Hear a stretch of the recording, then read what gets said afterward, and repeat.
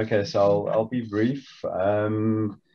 We had Peter, Linda, Carly, Karen, myself, Jeff Glazer, and Mohammed. It was a wonderful group, a nice little brains trust. I'll start off with Peter. Firstly, he noticed something which also caught my eye, which were the Greco statues, like those. Peter's, I think, if I understand correctly, major takeout from this, amongst so many other things, was Google Biz, Google for Business. I think that that's a really important share. I don't know how many people are aware of that, and everyone should be taking advantage of it. Linda made a very interesting point about, we get hit with all these terms and terminologies and software systems and everything else, and it can sometimes be a bit overwhelming. So, in any environment, this is a good example. It's important to somehow, not using the word in a negative connotation, but to control the noise and really listen out for those nuggets which are applicable to you, and to pick out those nuggets and focus on those. I thought that was a really good point. Then Karen, who's obviously, as we all know, a thought leader and someone who we are all very privileged to have as part of this group, made a very interesting comment, and it's one that I really believe. And it's not always about pace. You don't just do something because it's the latest, newest, and everybody's doing it.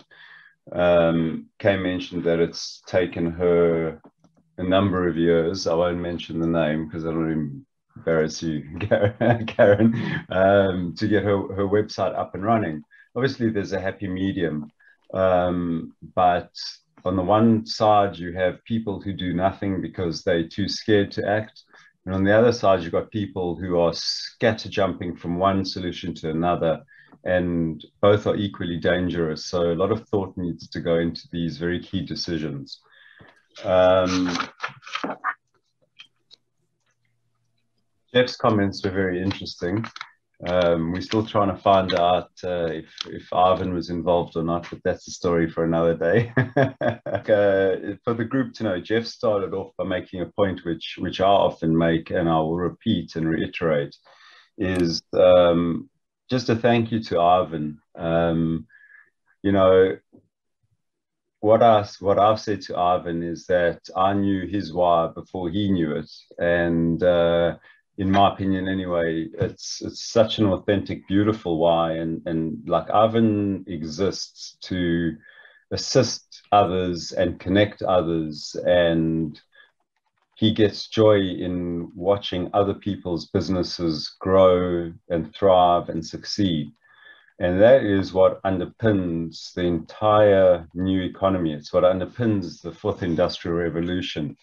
So I just wanted to say thank you to Arvin for living your why and for enabling all of this to us. And that was a lot of what Jeff's point was. The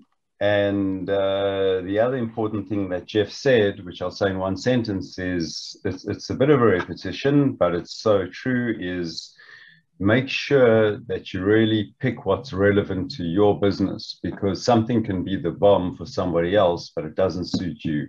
So do the homework, speak to people in your industry, and make sure it's right for your business.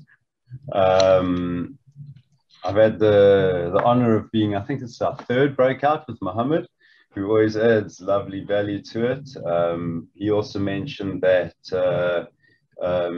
he took out too many, nuggets to even start listing, many great ideas and concepts, and he's looking forward to getting cracking on implementing them in his business. My little close to all of this is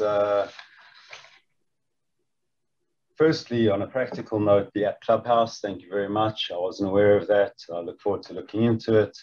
And then just another point that I made to our group is that there is that fine line between what people see as spruiking yourself in self-promotion as opposed to posting and doing things which are adding value to your network. And we had a very thoughtful and intelligent discussion on the difference between the two and how to manage it. So all in all, thank you to everyone in our breakout room.